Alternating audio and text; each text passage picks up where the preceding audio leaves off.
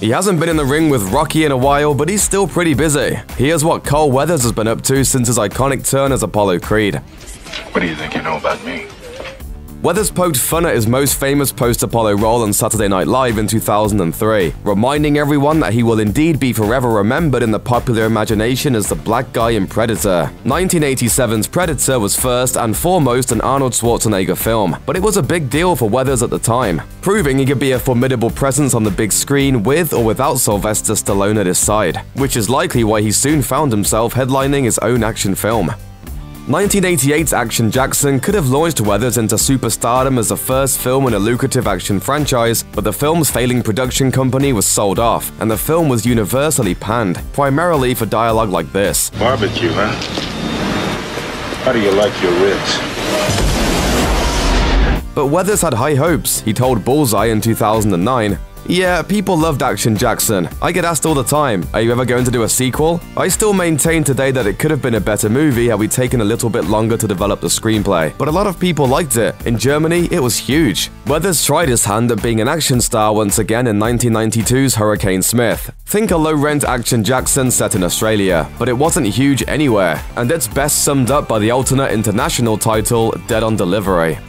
Weathers wasn't necessarily known for his comedy skills when his agent steered him toward Adam Sandler in 1996, but Weathers soon found himself in Sandler's Happy Gilmore playing Chubbs Peterson, a former pro golfer who was forced into retirement after an alligator bit off his hand. Tore one of that bastard's eyes out, though. Look at that. You're pretty sick, Chubbs. The performance showed the world a different side of Weathers, which led to further comedy roles, including on one of the best sitcoms of all time.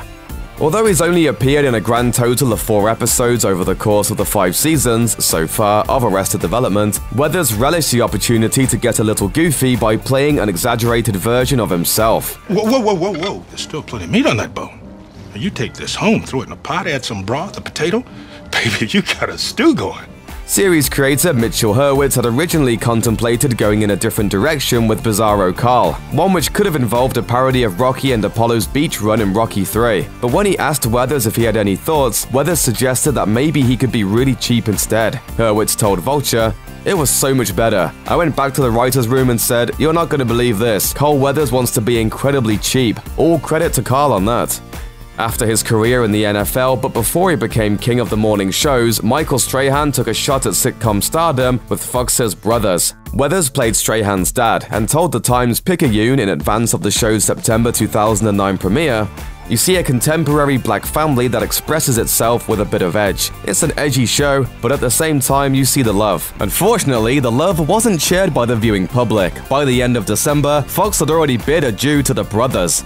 If you're an old-school cable box channel surfer, you've likely spotted Weathers popping up on plenty of shows, from voice work on the Cartoon Network to character roles and award show appearances all across the dial. After spending a season playing Josh Holloway's partner on USA's Colony, Weathers added a new series regular credit to his name in 2017. Introduced as State's Attorney Mark Jeffries in an episode of NBC's Chicago PD, he reprised the role on Chicago Justice, and an episode of Law & Order SVU. That isn't the only role keeping him busy lately either. Weathers also popped up in an early episode of CBS's rebooted Magnum PI in 2018.